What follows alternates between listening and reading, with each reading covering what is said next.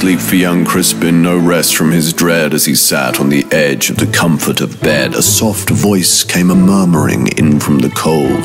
The attic, young Crispin, come forth and behold. So, young Crispin tiptoeing to not make a sound, lest he startle the ghosts that were lurking around, doing ghost business, for so it is said that life can be busy when one is undead. Yes, silent as snow did the little lad go to the door that he thought, but he didn't quite know. When he pulled on the handle and heard it release, he whispered quite quietly, I come in peace. At first 1 step, then 2 step, and then 3, and then 4, as his ears smelt the wind of the fast shutting door.